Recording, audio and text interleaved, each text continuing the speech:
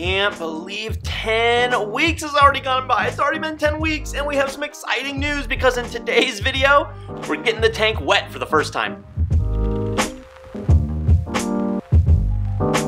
Thank you to Coral Vault for sponsoring a $150 giveaway later in this video, so be sure to stick around till the end for your chance to enter. Hey everybody, Matthew here from My First Fish Tank in a collaboration with Marine Depot, coming at you with double digis today.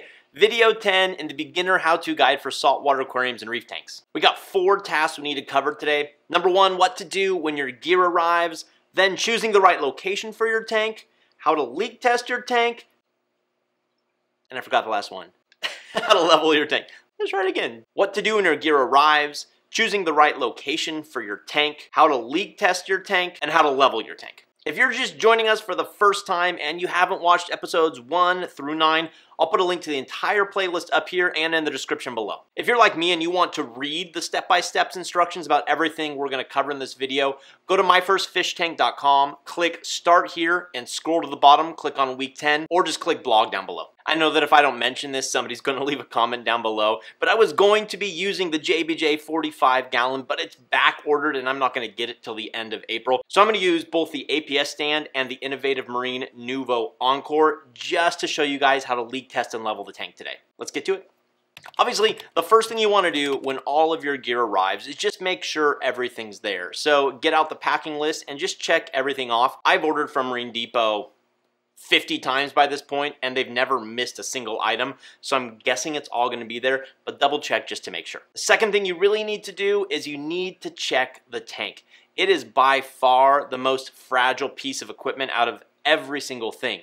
So gently open the package and inspect the glass for cracks and the edges for chips. And the last thing you're going to need to do if you go with the APS stand is put the stand together. But if you go with the JBJ 45 gallon system, it actually is delivered by freight and it comes with the stand pre-made, which is an added bonus. It's really important that you choose the right location from the outset because once that tank is full of water, it is dang near impossible to move without draining it and causing a huge hassle. I've moved so many tanks in my life and it's such a pain. So be sure you choose the right place the first time. Well, how do you know it's the right place? Let's talk about the 5 criteria we generally use to decide where to put our saltwater aquariums. The first has to do with windows. Windows cause 2 things. Number 1, they cause direct sunlight, which can lead to algae growth. And if you live in an older house and maybe you have a really cold winter or a really hot summer and your windows aren't insulated, maybe they're single pane,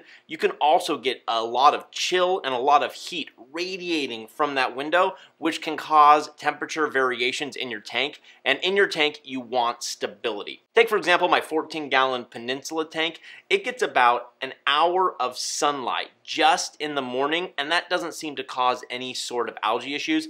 But if you have a large bay window that faces south and you live in the northern hemisphere, you might not want to put it right next to that because it might get too much light that's out of your control and cause a lot of unwanted algae growth. The second thing to consider are outlets. Really just 2 points to consider here. Number 1 is how close is your tank to an outlet. It's really annoying to have an absolutely gorgeous tank and then have wires running down the wall. So make sure you're placing it near an outlet.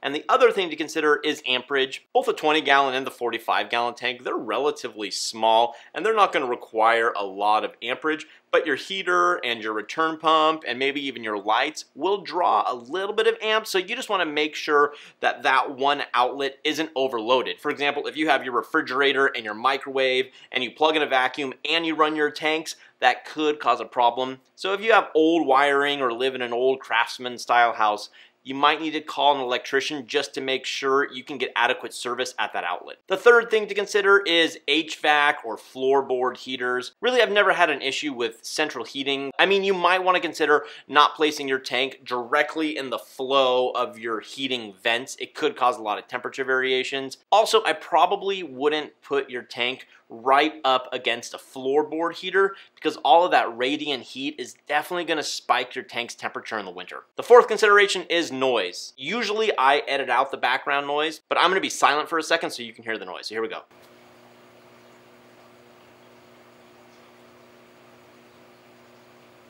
I don't even hear it anymore, to be honest. It's just background noise, but your pumps will make vibration noises and you will hear some water overflowing your weir into the rear filtration chamber. If you're a sensitive sleeper, then you might want to consider putting this somewhere that's not your bedroom, but if a low buzzing or water cascading sound doesn't bother you, then you can really put it anywhere you want. And the fifth thing to consider is how close is a utility room or sink. Now, that's not an essential make it or break it thing, but I used to have tanks scattered all throughout the house, and it was such a pain to have to lug 5-gallon buckets all over the place. So in an ideal world, you would put this next to a utility closet or a sink to make your water changes and your weekly maintenance a lot easier and a lot faster. I would say Any Season Pro leak tests every one of their new tanks because accidents do happen during shipping, and the thing you don't want to happen is to fill up your tank, to fill it with livestock, and then and only then to notice that there's a leak, because then you have to break everything down and either fix the leak or either get a replacement.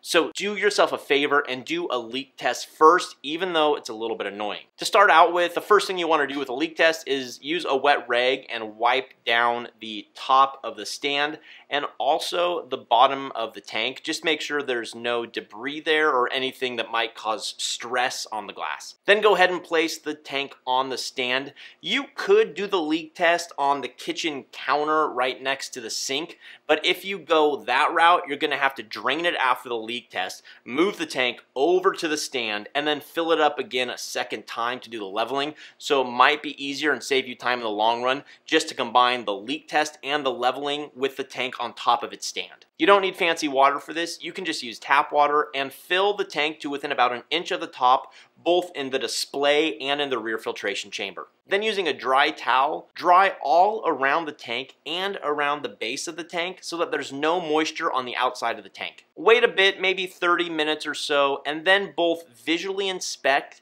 and run your finger along every seam. If there's no moisture, then you're good to go. But if you do find moisture, grab that dry towel again, wipe the tank down again, and wait another 30 minutes. It could have just been a one-off and it actually wasn't leaking, or you could have a problem. If at any time you discover there is a leak in the tank, go ahead and drain it.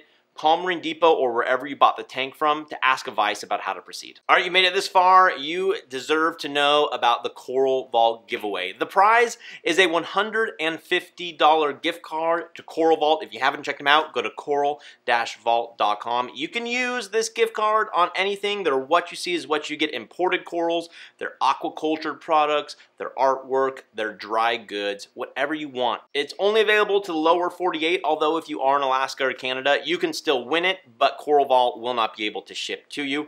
You have to be 18 years or older, 1 entry per household, and it runs for exactly 1 week. We're going to close the entries April 9th at 8:59 a.m. Pacific Standard Time, right when the next week's video drops. How to enter, it couldn't be any easier. You got to do 2 things.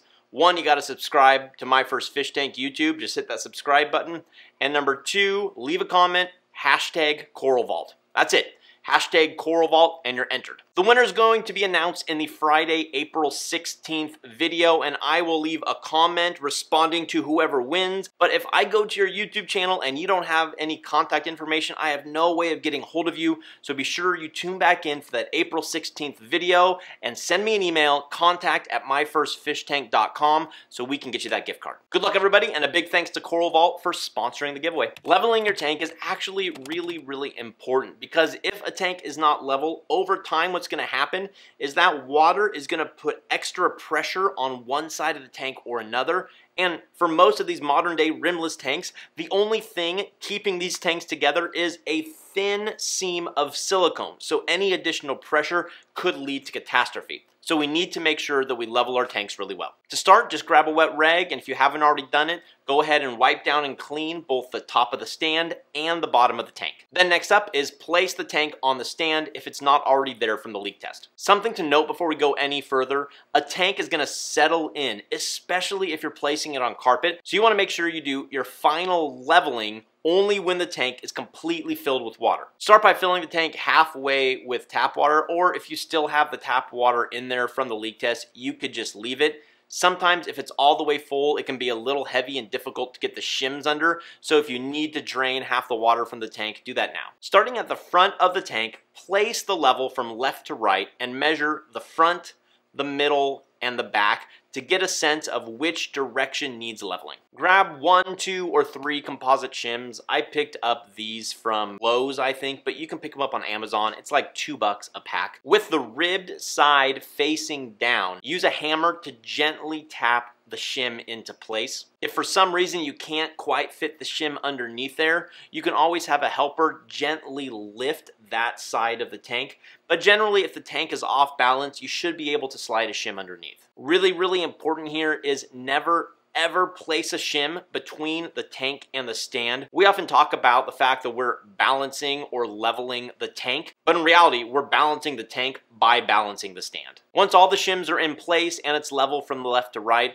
then grab the level again, place it from front to back starting on the left side and measure the left side, the middle side, and the right side. Then just repeat the process using additional shims to either put them in the front or in the rear to make it completely level. Once everything's totally level, I like to do one final check, and I also like to use the level at a diagonal to make sure it's completely level from every angle. One really annoying thing I had to learn the hard way here is if you're adding an additional shim onto a corner next to another shim, be careful because when you hammer in that second shim, it may dislodge the first shim and you'll have to start over again. Sometimes if your floor is really uneven, the thickness of one shim isn't going to be enough, so you'll need to double up the shims. That's not a problem. Just put 2 together and make sure they're both rib side facing down. But sometimes you need 2 shims, but you can't quite fit 2 shims under. The thickness of the thin end is a little bit too much starting out. What I like to do at that point is gently tap in the first shim, then grab the second shim, place it underneath the first shim,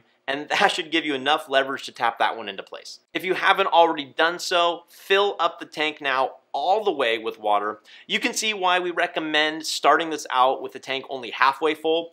It gives the tank enough weight to settle down, but it also allows a helper to gently lift the stand if you're having problems getting the shim underneath. With the tank totally full of tap water, remeasure from front to back, from left to right, and the diagonals just to make sure there aren't any adjustments. If it's on carpet, you will probably have to make some shim adjustments, but that's easily done with a hammer. This may sound a little counterintuitive at this point, but I would gently grab the stand and give it a very gentle shake. And the reason I'm doing this, because if this is your first time, you may have actually balanced the stand on a shim, so if you gently rock it, it will be very much so off balance. Breaking a shim is really easy. All you have to do is grab the shim and pull up and it should snap. Simple as that. Sometimes it's really difficult to get your fingers underneath that shim. What I like to do is use some sort of spatula or putty knife, slide it under, and then lift it up together. That usually does the trick for me. Then all you gotta do is drain the tank and you're done. If there's still some water in there, just grab a dry towel to sop it up. But one note of caution here, now that the water is out of your tank, it's way lighter than it was. So be careful not to bump into it because you could knock it off the shims and then you have to do the whole process over again. Something people will often ask is, what if it's just a tiny bit off? If it's literally barely touching the line, it's probably not a make or break situation, especially on these smaller tanks. To be honest, I usually don't even level my 10-gallon tanks. The more level you can make it, the more stability and security you're gonna have long run. If you haven't done already, be sure to enter the Coral Vault giveaway. Remember, just subscribe to my first fish tank and leave a comment below, #CoralVault. And if you're like me and you want those step-by-step written instructions, my blogger Max has already written them, done a great job. All you gotta do is click on blog below and you can read along the step-by-step instructions with the video. And be sure to tune in next week because we're gonna save you a ton of time,